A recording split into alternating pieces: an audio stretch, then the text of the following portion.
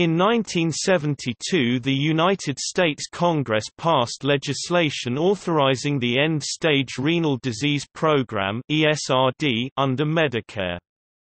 Section 299I of Public Law 92-603, passed on October 30, 1972, extended Medicare coverage to Americans if they had Stage 5 chronic kidney disease (CKD) and were otherwise qualified under Medicare's work history requirements.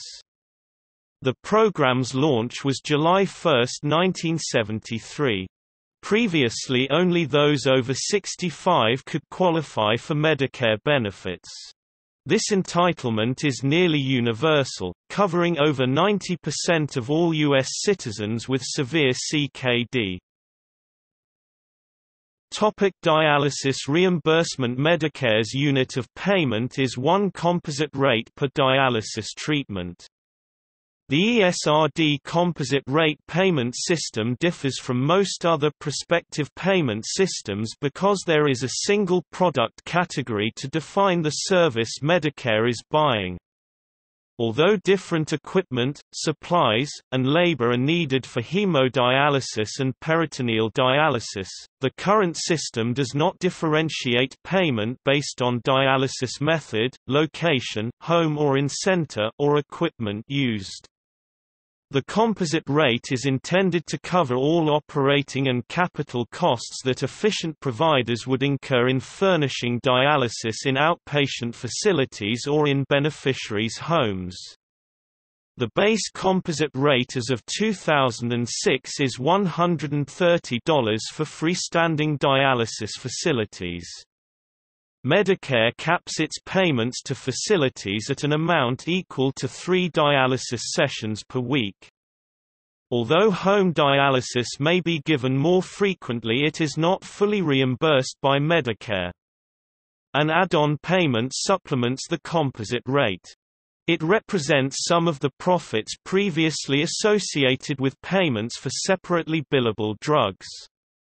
The Social Security Act, Section 1881(b), as amended by Section 623 of the Medicare Prescription Drug, Improvement, and Modernization Act of 2003, directed revisions to the composite rate payment system as well as payment for separately billable drugs furnished by dialysis facilities.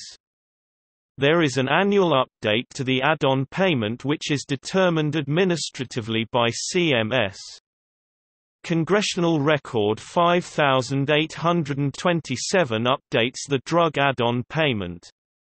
For 2008, the drug add-on payment to the composite payment rate increased from 14.9% to 15.5%. In addition to the add-on payment adjustment, which applies nationally, the composite rate is adjusted up or down by a geographic wage adjustment. All beneficiaries at a given unit would have the same geographic wage adjustment. The final adjustment is for case mix. Certain beneficiary characteristics trigger composite rate adjustments. These are based on age.